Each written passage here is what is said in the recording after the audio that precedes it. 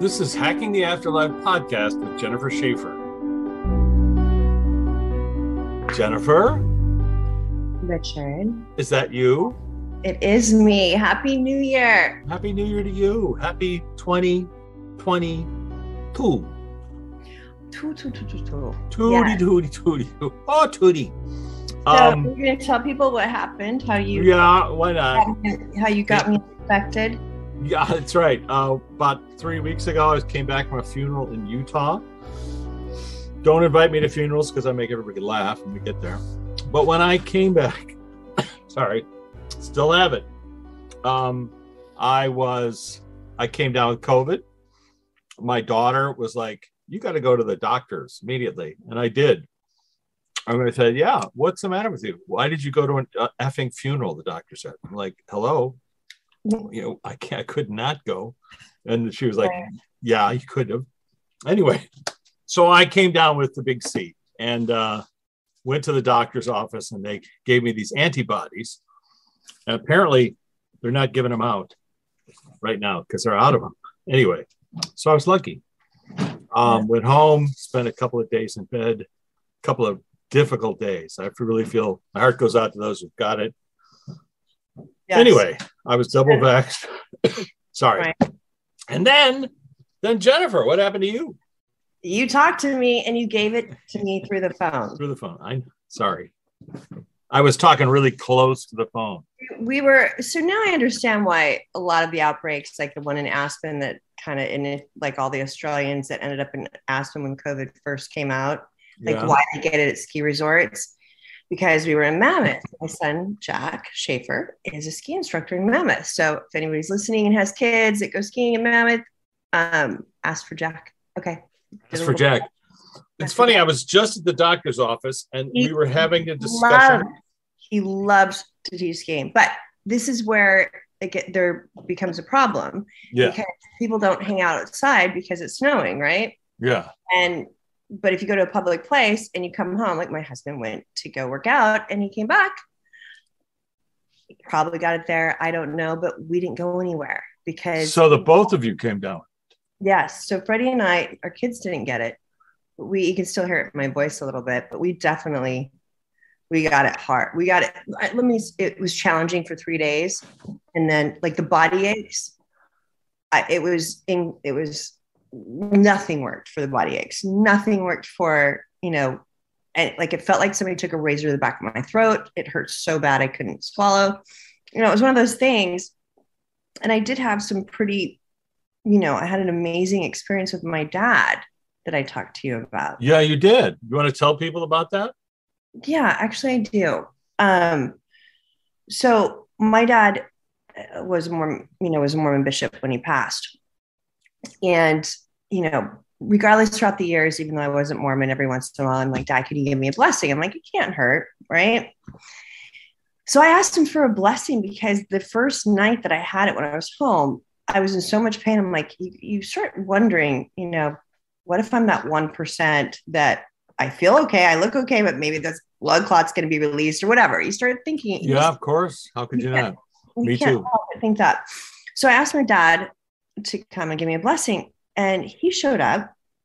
And then my grandpa Coleman showed up, and then my grandpa Bethlehem showed up, and then my uncle Jack showed up. He died at 33, and all of them were bishops at one point in time in their lives. Wow! And I thought to myself, "Oh my gosh!" It was all of a sudden everything just went away. Like the pain went away. Everything went away for just a few seconds. I had this calming in my chest and I started crying. It was just knowing that he was there because I know I wasn't thinking about my other grandparents or my Uncle Jack. And the fact that they showed up was it truly was a blessing for me to see. And I just started crying. I'm like, I miss my dad. And you wrote me a stream of conscious text or email. I think I remember. Yeah. But it was so profound and so deep and so unusual. This, connection with a loved one on the flip side, and them giving you this kind of insight into how the world works and how everyone is connected and how you can reconnect with people no longer on the planet through your heart. And through listening, I got an email from somebody on Quora today who said, just Luigi Rossi, I think his name is. And he said, I was doing a deep meditation, and these two people came through in the Akashic Library, and they started talking about our work and how it's helping people. And of course, he's a fan on Quora, so he's aware of our work. But it was like things that they wanted to impart just directly to me, to say, you know, keep up the good work. The librarian says hello. And then another guy, same sort of thing, having a conversation with someone on the flip side who said, well, and this is a guy who most of his life would look for gurus, you know, people to sort of put all of his effort and energy. And the guide on the other side said, well, Richard is not a guru. He's a reporter, which is an unusual thing for someone to hear in that kind of a construct. It's like new information. It's what I would agree with, but at the same time, it's somebody I don't know, somebody he doesn't know, but is accessing the other side. So my point is, in this new year, we're going to help people to access the other side, showing how simple it is to set the intent, to open your heart, to meditate, to think about them, to put a photograph of them, you know, just. I mean, part of what my dad said was like, you're exhausting. I'm like, did you guys do this? I'm like, how come it happened when I was really sick? And he said that it's the only time that you were you were in so much pain you couldn't think of anything else. Couldn't let that block the thoughts constantly. And he goes, and you were the one sick. Like, even when he came to me, I said, you know, immediately I went to, okay, who in my family is sick, or is there anything going on? And he's like, and then he showed me how that morning, how our whole family, all 7 of us, were texting each other on this thread. You can only imagine. And everybody was happy. And he was showing me how everybody was happy. He's like, no, I'm coming to you because I'm here. I'm always here. There's nothing. I'm always here. I'm not, nothing has to be bad for me to come to you. And you always think that, which then pushes me away. So, and I just want the audience to hear that again. Nothing bad has to happen in order for you to connect to your loved ones. Correct.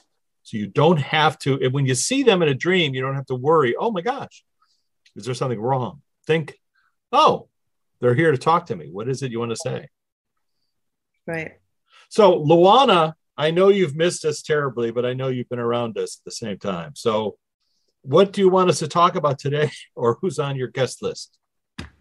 Okay, well, the first thing that she says, and everybody knows, okay, Luana. And that's Luana Anders, actress who passed away in 1996, who works like Jennifer, helping people connect. So she's helping people on the flip side connect to our side, and helping Jennifer to. She just showed me that the line's getting a lot longer over there. But she said she's happy that you're doing better. And she said that you made a turn on Sunday. Like, you really started getting better on Sunday. Or there was some turn that you had. Yeah, thanks for all the help, guys. Appreciate it. Yeah, well, it was easy to go through your daughter, they said, than to go through you. So when you earlier, she just showed me your daughter, how, you know, they urged her to get you in. Yeah, no, that she insisted. My wife was kind of like, I don't know if he wants to go. The next thing I know, I'm in the car and I realize I don't have my shoes on. And I just was out of it. Anyway, I'm fine. I'm fine. I hope everybody else gets fine. I was fine. I'm wondering why is it that none of my symptoms are really there, but I feel weak. Like, I still feel weak. I think that's related to their body fighting. That's what the doctor just told me. By the way, the doctor was a huge proponent of elderberry. And he asked me, like, how did you guys come upon elderberry syrup? And I had to tell him the story. You know, Jonas Salk, on the flip side, told us that elderberry was going to be something that would help. But he takes it every day. And he's never had it. So. And that was something that I didn't even know what it was. Way before any of the pandemic hit. Yeah. So, Luana, you probably have a cool guest list. Please, who needs to come through? Of course, I am thinking of Betty. because we all know that dear Betty passed away. Oh, Betty White. Okay. Is that who you want to talk to? I don't know if I'm thinking her. This is just something. Well, let Luana. She's got the list. Right. Lou, who wants to come forward on list? You're in charge. George Harrison. George Harrison. George Harrison. Very good, George. You're always welcome. You used to be kind of a reluctant person when we'd ask for you. He would always like joke with us, tease us. But do you want to say something apropos of what? Well, I watched their documentary, one of their shows that they have. There was Get like, back. Yeah, I Get Back. And he's like, what a clusterfuck that was. Like the first one, they were, sorry about the F word. Not sorry, but. No, but very accurate because he was obviously distressed and didn't really want to be there. He's like, this close. If it wasn't for Paul, I would have been gone. And I would have been gone because of Paul. And the song that came out of that, if I'm wrong, Here Comes the Sun. Here comes the sun. So George, but I don't want to put words in your mouth, please. What is it you'd like to talk about? We're constantly making songs. We're constantly making rhythm. Over there, you mean, or over here? Everywhere.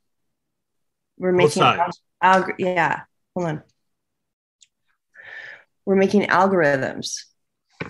Well, that's the thing about string theory. Pythagoras was the first person to say it. Everything vibrates. Hold on. But he's saying, let's take it a step further. Instead of just going along on somebody else's algorithm, which is easy to do, meaning just like following, start creating your own unique algorithm that doesn't have a front or back door. What do you mean by that? You mean like that doesn't have an escape so you can get out of it, sort of focus on it? He's showing me, how can that be? Like how, hold on. Do you mean, He's showing me like with the afterlife and with this world, not having a beginning or an end. I was just going to ask him, the Tibetan knot, which is, I was going to hold it up. I've got one over there. It's a knot with no beginning and no ending. It's a series of squares and there's no beginning and no ending. And they consider that life because there's no beginning ending to life. But he's suggesting create an algorithm that's like that, like the Tibetan knot, no beginning and no ending. It's both here and there simultaneously. But what's the intent that you should put in to build that knot? That's my question. Happiness. He's like, it's like a full mix of, he's almost showing me like a bunch of ingredients getting put into it. Happiness, kindness, love, more love. Compassion, more love than that. And then compassion, which is love. And then just a cycle of it over and over again. So like an ingredient, if you're going to have a big pot, you'd be pouring all these things in. Love, more love, compassion. Right. And the more consistent you are with it, the more you are it. So let me clarify.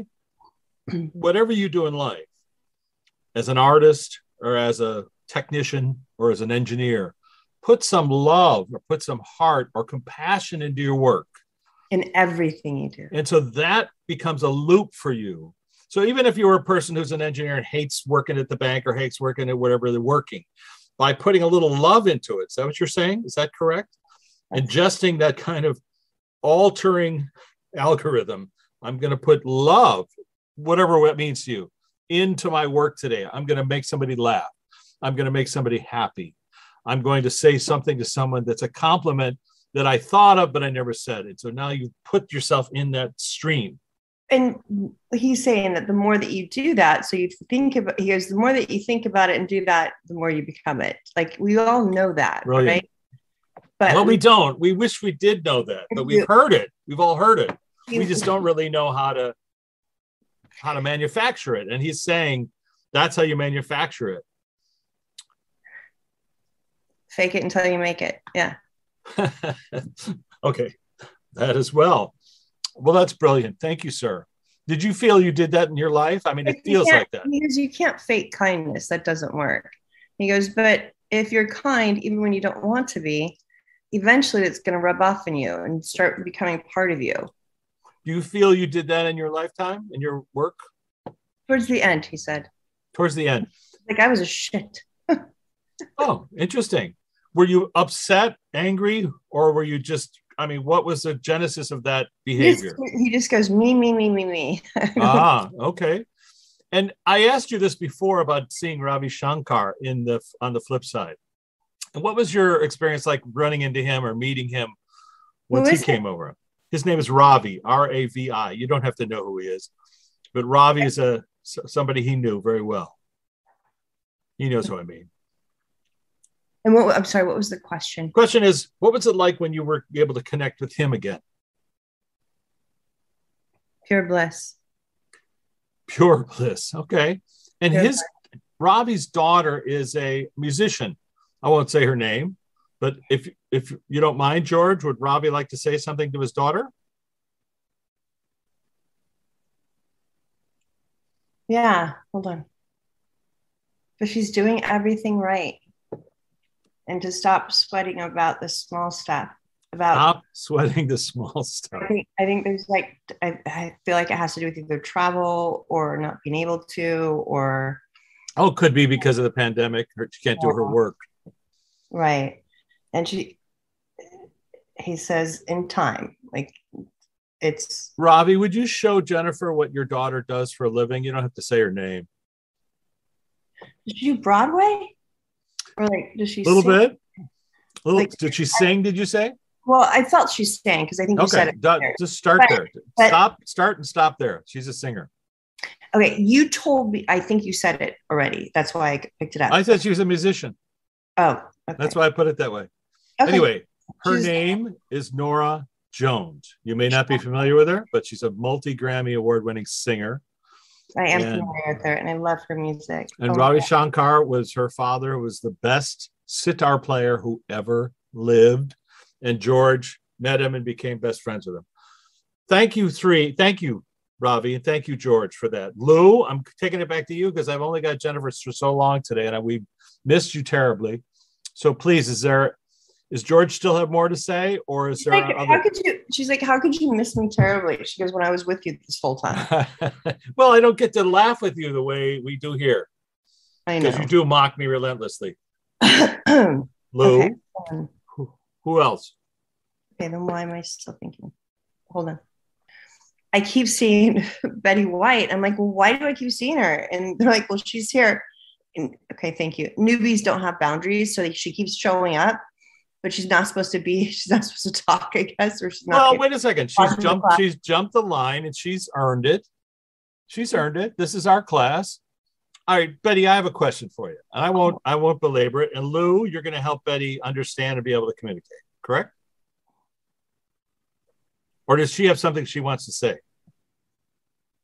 She's just observing, and you know that she would tell me, Okay, very good. No, she's just observing. I only have one question for you. Yes, she did say that. She did say what? She mentioned her husband. That wasn't my question. Yes, it was. Of course, it was my question. Of course, Jennifer pulled the question out of my head. I haven't talked to Jennifer in I don't know how long. Anyway, thank you, Betty. So, but please, what was that like to see him, your husband, Alan?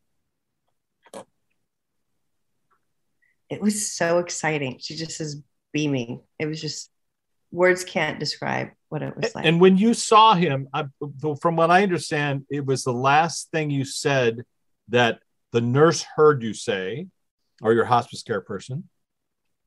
And were you seeing him as a young man, as an older man, or how? I was seeing him as when we fell in love. Oh, it's sweet. Touching. Yeah. Beautiful. And we've talked about this. And so, Betty, you're always welcome. And please take a seat and enjoy our conversation, and it'll help you. I'm like, well, how old were you? And she's like 27. When she met him. I don't know, but that yeah, the photographs of she was young and beautiful, and she showed me that she was 27 or something like that. Yeah. that's that's the sort of age that she's remembering him at, and so that must have been a wonderful reunion. Yeah. Was that because he passed 41 years ago? Wow. So for her to suddenly have him pop into the room. And so I imagine it was startling, but at the same time, that he visited her a couple of times, like days before as well. So she was aware that he was on his. That was her journey. Well, Betty, I'll come up with a whole bunch of questions for you at a later date. Yes. But let me just say, you're welcome to our class. I'm sure you're going to see some friends of yours here, because quite a few. Because Luana was an actress and had appeared in over 300 TV shows and movies, and hold on, they all know each other. She said, "I was looking for Chuck." That's interesting. Say that again. Say that again. No, hold on. Please, you were looking for. I heard what you said. I'm going to say it again. I was looking for Chuck. Is that what you said? No, I said Jack. Oh, Jack. Oh, I thought it was Jack Nicholson. Maybe he's still here. Well, don't forget his higher self is back there. I know. But looking for Chuck, I did have a Chuck question. Okay. Lou, is Chuck around? Can we ask Charles to come forward? Charles. Very good. What's he have to say? Well, he just went in front of everybody. Elbowed everybody. Well, you're Chuck. We're very close friends, and you're always welcome to the front of the line. Yeah. So, Chuck, you appeared, and he said you missed me this Christmas for sure. Yes, we did, but you did appear the other day, not to me, but to some other folks. And we conversed about it. Was it a brother? No, nobody in his family. Okay. But mostly I'm interested in the content of what you were telling people, because you showed up suddenly. I mean, we went to see a film, my family. And when the film was over, three of them, one of them said, I had the weirdest feeling during the movie that Chuck was there. And they burst into tears. There's a specific thing in the movie that made him cry too. Yes. And it was the idea that when the death doesn't stop you from continuing your journey. No. But then when my wife said that she sensed Chuck was there and heard him talking to her, both my daughter and son said the same thing. That's so weird. The same thing happened to me. It didn't happen to me. So 3 out of 4 martinis in the theater sensed Chuck's presence. So what was it about Chuck, and what did you want to say? I wanted to confirm what it was saying. You already knew, but you were also not feeling that well. You already knew. Yeah, it wasn't. It's funny. Wiped out. But that life goes on and your journey goes on. Because Chuck was very involved with ending the felony murder rule in the United States, this heinous law where if you loan your car to somebody who goes off and kills somebody, you're responsible and you do life in prison if they do life in prison, even though you didn't know what they were going to do with the car. Chuck spent years trying to get that overturned, and all countries besides the United States have overturned it. But on behalf of a certain number of people, he spent years and years and years talking to the Supreme Court Justice Anthony Kennedy, et cetera, et cetera. And what came through in this message was to continue his work in small ways. You don't have to solve it, but little tiny ways. Just talking about it right now, for example. People don't know what it is. And when you read what it is, you can't help but say, if you have any compassion for humans at all, you can't help but say, oh my God, that's ridiculous. This one guy he was doing life in prison because he loaned his car to somebody. The jury said, oh, you knew what they were going to do with your car. You're going to drive over and kill this guy, blah, blah, blah. But they commuted his sentence to 25 years. I got an email the other day from somebody who knows him well. It's like, I'm so sorry Charles died because he was so important to these people. And that's, I didn't share that email with anybody, but that night we went to see this movie and he was there in the theater saying, keep going on. Your work doesn't end when you leave the planet. Nobody's work does. Beautiful. Chuck, what do you want to tell us? Anything?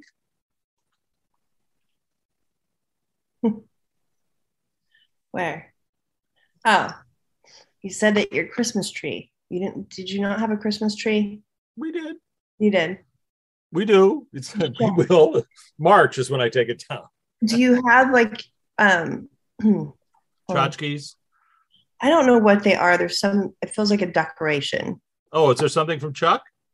It might have something to do with CNBC or something like that. Yeah, I think that when I was at CNBC working for him, I went to their Christmas party and, have stuff on the tree. That's so funny because he's mentioning that. Listen, what a funny guy. Last night we were watching a show that included Merv Griffin. And I turned to my son and said, Chuck took me on Merv Griffin. And he was like, what? Anyway, Chuck, we love you. All right. You can pass the mic. Lou, who else needs to talk to us? She does. Please, Lou, what's up? Thank you.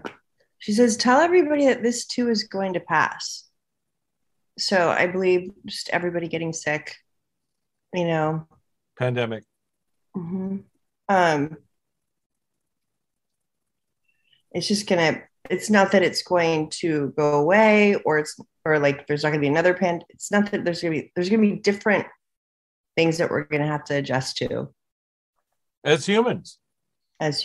Yeah. Lou, let me ask you this question. People have asked me about it before, and when you try to crystallize it, like, why did this happen? Why has this happened?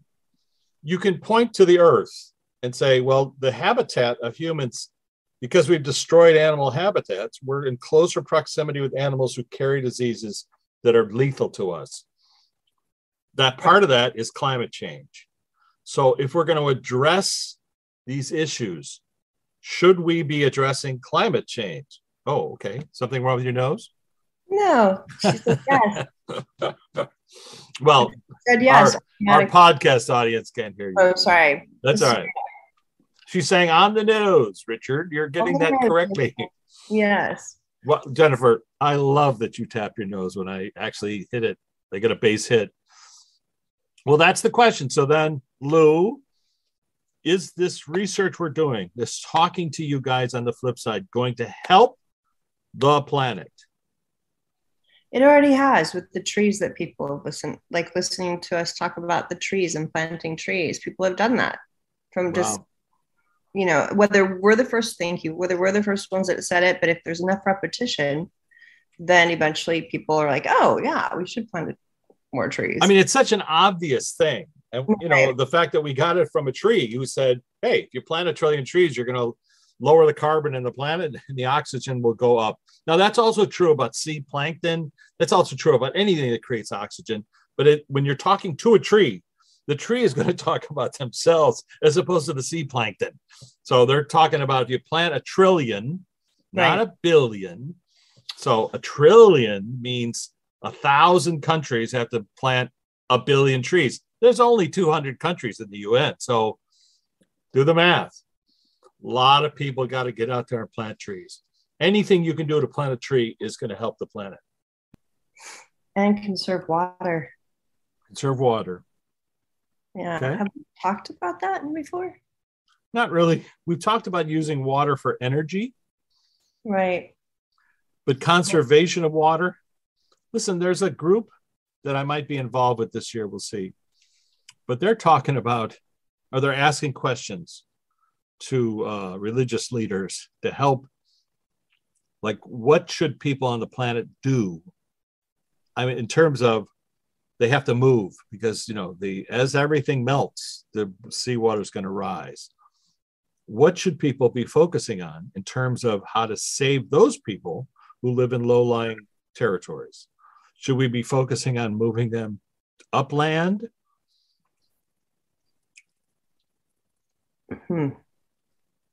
Or is that too big of a question? No, I just was getting a couple of other things. I just saw earthquakes. Like there's a lot of different places that are going to be, tornadoes. Like it's happening everywhere. It's happening everywhere. So the idea is to try to focus not only on fixing the planet, planting a trillion trees, but also helping people that can't help themselves get away from those areas. Right. And if there's any kind of logical architecture that we could push them towards. It is something that everybody needs to do their part, or else it just will be it'll be broken. She's showing me. She's showing me like hands just dropping. So, what do you mean, like hands together, and if you'd let go, then all the hands drop, like that? Right. We've all got to help each other. We all have to help each other. Yeah. All right. And how do we do that, Lou? Simple question. Worldwide podcast. So you keep doing what you keep talking about it, you keep thinking about it, you keep doing it, because it takes little movements here and there, little at a time. Yeah.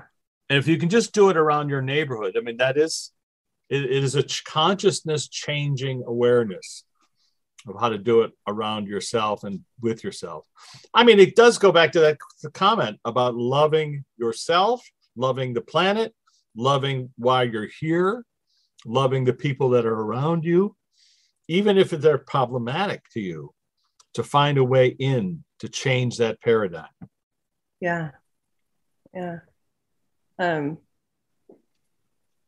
What else, Lou? You should love trees like you do humans. Treat them with respect. Help them grow. Well, we've heard that. Yeah. We've heard that in the research of the people communicating with trees, and a tree saying, well, you humans used to communicate with us. You forgot how to listen. So part of it is opening yourself up to the possibility of communicating with the tree. Right.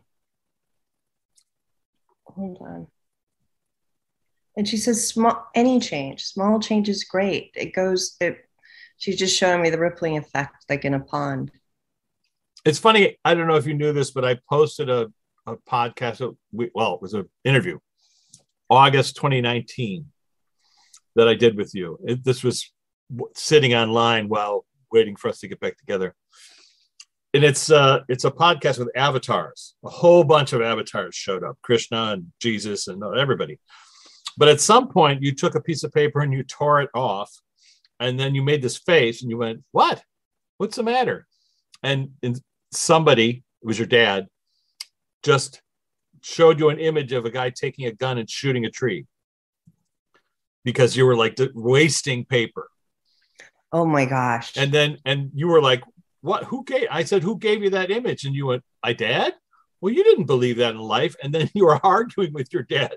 And he was trying to say, well, from over here, I have this perspective. Let's take it back to you, Jim. Well, this is so funny, too, because I just got an iPad, so I wouldn't stop. I just bought using paper with a pencil and brought my pencil down, but forgot my iPad upstairs.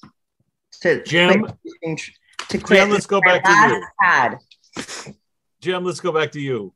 Jennifer's dad, who's been so generous with his time and showed us so many things, Akashic libraries, classrooms.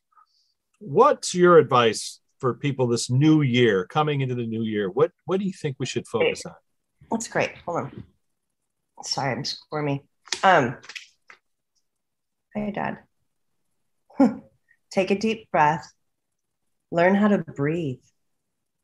Everyone's walking around trying not to get sick or holding their breath, and he goes, it makes it worse. Learn how to breathe. Take precautions, mind you, but learn how to breathe.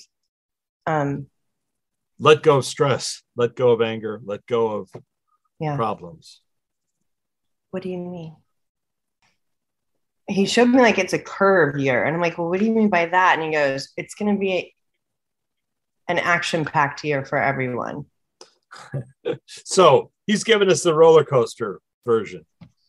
It's going to be, all right, but as Jim said, learn how to breathe. Then he showed me literally on the roller coaster, And then he said, it's going to be fun too. It's whatever you make of it. So if you stop trying to avoid it, just get on it and know that there is going to be, show me again. Okay. Take me back to the beginning. Okay. Get on the roller coaster of life and be excited about it versus fearful about it. Because people that get on roller coasters sometimes are scared to death, but they always, or enjoy the ride. The more he's showing me, the more that you're holding on tight and the stress. He's like, that's no fun. And that's what's going to come out in your energy field. But if you just enjoy the ride and just take it for what it is, and try not to hurt anybody on the way, stay in your lane and love it. Love being out in the fresh air. Love being out. Like, do not take any of that for granted. I met a friend last night and we sat outdoors. You just bring extra jackets or whatever. And you know me, I don't need a reason to wear a jacket. I love my jackets. They're like big blankets. Anyway.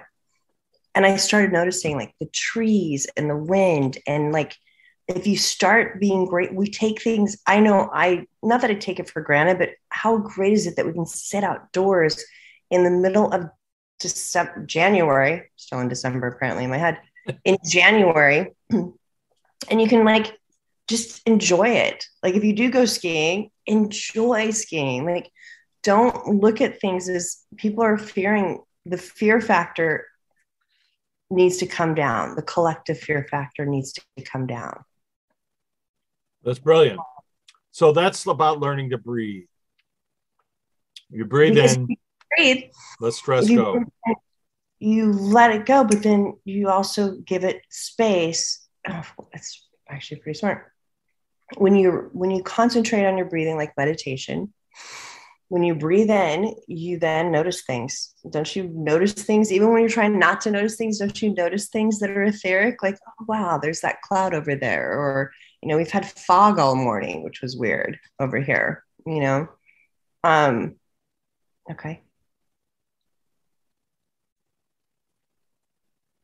And then gratitude. He goes, it's everything you guys have known, everything you've talked about before. But okay, thank you. Like, start consciously. It goes back to what George Harrison was saying.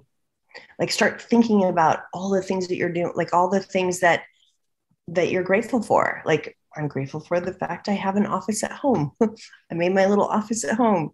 And I'm grateful that I have an office that, that's close by. I'm grateful that my daughter, gets out at 12:30. I love the fact that she's getting her. How great is it that we have access to boosters? She's going to get her booster today because now they've made it available. I'm grateful that her school has test kits. She gets tested twice a week now because she's in dance. Like, you can make it like a speedball thing of gratitude that takes you, it then makes your energy field so much lighter, Brilliant. Like, and then he showed me, like, I felt weak today. Like, I'm like, and I have a full day of work, but I always feel better working. And right. how lucky am I that I get to do that? Yeah. And how lucky are we that we get to celebrate that with you? I know. I wish people, I love our thread. Hey, what time? Yeah. I'm on 1:30. Cool. Yippee. Okay. Maybe 1:40. Right. That's us. That's Jennifer and I planning the podcast.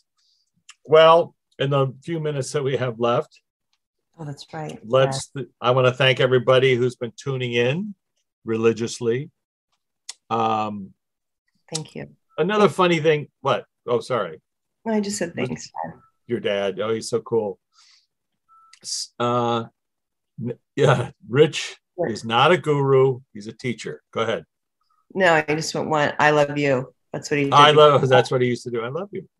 Well, and Jim, his story about the class let's ask him, are you still taking that physics class, Jim? Are you still out there attending a class in deep space and astrophysics? Oh, that's funny. He's like, Richard, I'm teaching it now. Oh, geez. Is that right? Are you joking? I'm teaching the kindergartners. So like the kindergartners of like the big universe, a different, yeah. Is that how you used to call it, kindergartners? I like that. Kindergarten. I love that. I love the kindergartens. But that's fascinating because astrophysics is about quantum mechanics. It's about what we're talking about. We're talking about the dark energy or the dark matter that's in the universe that may or may not be consciousness. These are the things that we're talking about, where people on the flip side talk about seeding other planets and other galaxies so that life, our lives, at some point in the distant future can go incarnate there on another type of Earth without having to travel to get there, because space is all like this when you're on the flip side. Very unusual stuff for us to be discussing, other than, you know, people think our podcast is about talking to celebrities. But obviously, we ask celebrities what they want to talk about, not necessarily celebrities. And of course, some of them aren't ready. Like Betty White she wasn't ready. You know. We've had that as well. I remember Burt Reynolds. I try to pay attention to that. I try to pay attention to, and of course, even when they tell me I'm not ready to talk to you, I'll ask them, well, I just got one question, and then there's follow-up questions to all that. I've had it happen where I'm doing a session with somebody who told me, like, I've been banned from going to see my counsel. And then I say, well, let's go there and just see if we can talk to one person. And then I ask, so why'd you ban him? And they go, he wasn't ready yet, but he is now. So come on in. So part of it is letting Betty get acclimated to our class and how images in her mind then get translated through Luana, through to you, that you can then pass it into a story. Right. Just the way the telegraph key works. Did we talk about the telegraph key really quickly? No. I know I got 60 seconds. I had a dream about a telegraph key. I was talking to somebody on the flip side about it. I said, why? What is this? Why is this important? They said, you humans are telegraph keys. So a telegraph works, there's two wires and the energy goes, and each time it clicks, that becomes dits and dats, dots and dashes, and that becomes an image or a word. Just the way ones and zeros are an image or words or emotions. Mm-hmm. And we're the telegraph key. We get information from them on the flip side. And then you, Jennifer, translate that into emotion, translate it into a reality. So that's why it's important to focus on, why am I the telegraph key? Okay, that's it. Happy New Year, everybody. Thanks for joining us. Jennifer, we love you. Thanks to George. Thanks to your dad. Thanks to Lou. And thanks to Charles Grove. We appreciate you. We love you. And we'll catch you on the flip side. Bye. Bye. This has been Hacking the Afterlife podcast with Jennifer Shaffer. For more information, jennifershaffer.com, martinizone.com, or richmartini.com. Hacking the Afterlife documentary is available on Gaia.com via Amazon Prime.